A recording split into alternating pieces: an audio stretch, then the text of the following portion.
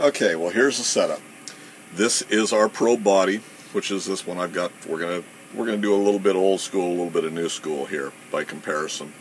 This is our the bottoms of one of them, so this would be this unit upside down. So we're looking at where the probe's going to come out. We need 3 632 adjustment screws in here, equally spaced around them. So what I'm going to do is I've got Mach 3 opened up on the CNC, and I've got my probe set up to show one of the uses of this probe. And what we're going to do is probe this to find the center of this hole. Then we're going to manually index them off the 3, and we're just going to run that off of our digital readout. So what I'm going to do is we're going to go ahead and jog it back so we're pretty much in line with where we need to be. And that's not too far off. Let's see if we can get us down into the hole here. Okay, so that's about where we're going to start off our probing routine, and it'll find the exact center of that. And what's going to happen is when we start this routine, it's asked for part diameter. The hole diameter is approximately 0.8. It's actually 0.8109 according to this, after I've already probed this once. And to get it to run, all we're going to do is push the center hole, and that should get us going into our holes here.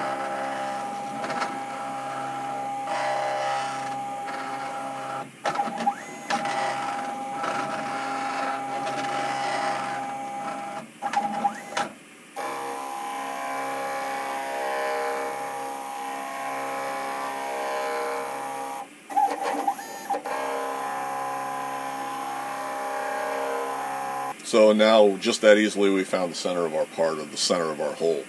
Here's our digital readout. This is a Shumatech digital readout. I've run these on machines before. You know, I'm still running them. They work well for me.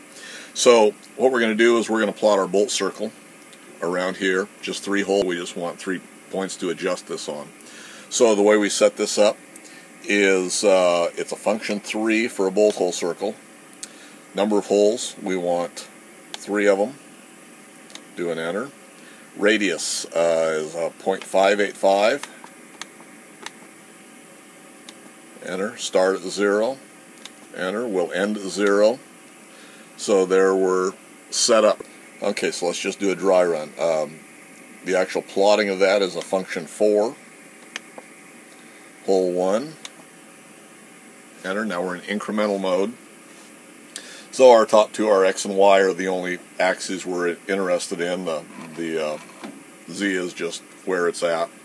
So for all intents and purposes, that should be a 0 on top, and we're just moving the top. We'll go ahead and set it to 0, and go back to 0.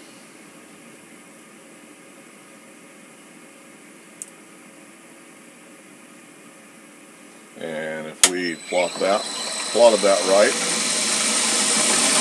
there's our first hole right there. And all we're going to do is just mark them, just to verify where they go. Enter again will take us to our second hole. There's our coordinates for that. We'll 0 here.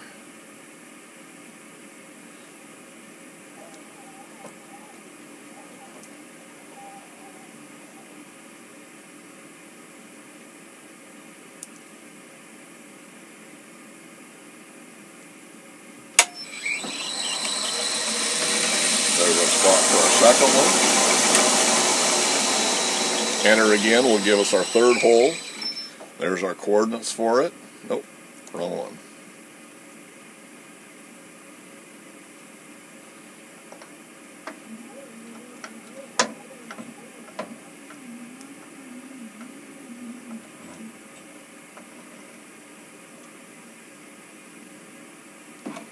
This will be our third hole.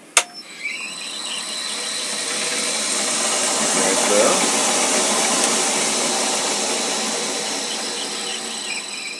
I don't know how well that shows up on the camera, but our holes all look equidistant.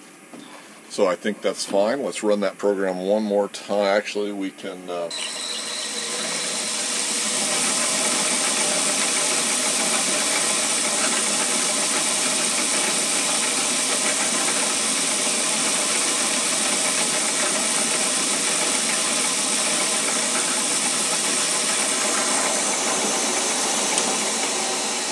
First hole is drilled. I don't think I'm going to worry about tapping these in the machine, although I may. We'll see. We may go back and countersink them and do that.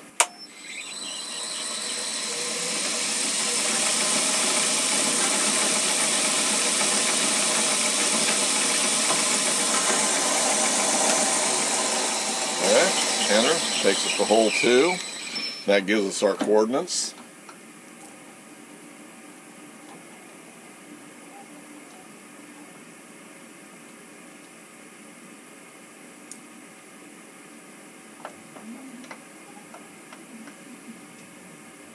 Now this could just as easily have been done with CNC. I just didn't feel like taking the time to program it in. Plus this gives you a little view of a couple of different ways to do things.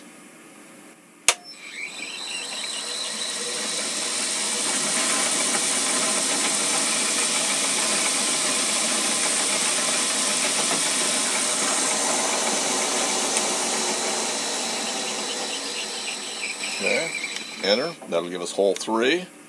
See if we're back to our coordinates where we want to be.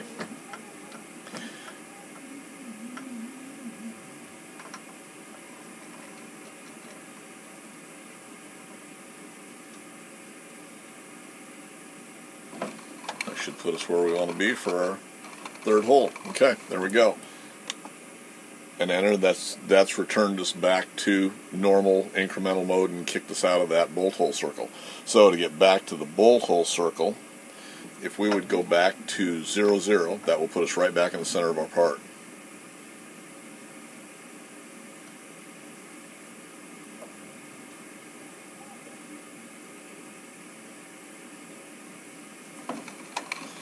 See, back centered up again.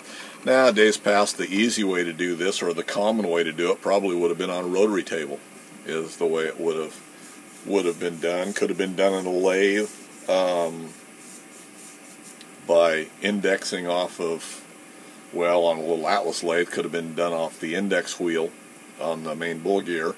On most of the other lathes, it could have, crude way would have been due to index it off your 3-jaw chuck and then have either a Dremel or something like that mounted in your tool post, offset at the proper amount, and you can go ahead and drill your holes if you're careful and calculate it that way. But anyway, the 3 common ways to do it would have been on a rotary table, and for me, both the CNC could have cut it just as easily as doing it with the digital readout, and then the digital readout did it in this case. We burr these holes and tap them, and then we'll do the other one while we've got the setup here, and this part of the project will be good to go.